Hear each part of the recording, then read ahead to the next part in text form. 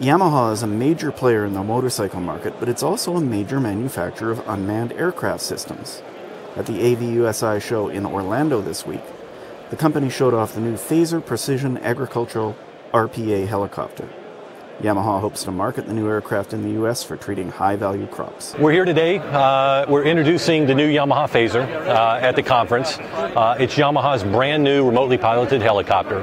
The RMAX, which has been in our repertoire for many, many years, was introduced back in 1997. It's been in operation in Japan, South Korea, and recently Australia. We have 2,500 RMAX in operation today.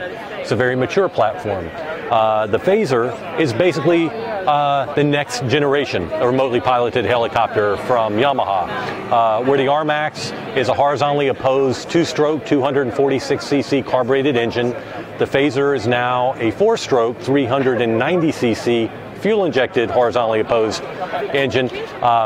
We're able to get 50% more payload capacity out of the FAZER through weight reduction and power up on the new power plants. We like to say that we operate these in a manner that is low and slow. We're flying basically 3 meters above a crop at about 12 miles per hour, and we're using it for spray applications. And if you were to combine that spray application with prior sensing, you could do very effective prescriptive spraying and offer a very efficient package to a farmer. The U.S. market we are so big in agriculture, but we are, if you look at the center part of the U.S., there's a large portion of commodity crops, corn, wheat. But then you've got high-value crops, and where we're starting to look is in high-value crops like vineyards and grapes. We've looked at almonds, pistachios. We'll continue to look at these high-value crops in which the parcels of land aren't so huge that where an option like the RMAX with its the FAZER's is 6.1 gallon capacity, or the RMAX is 4.2 gallon capacity, might make an economical match.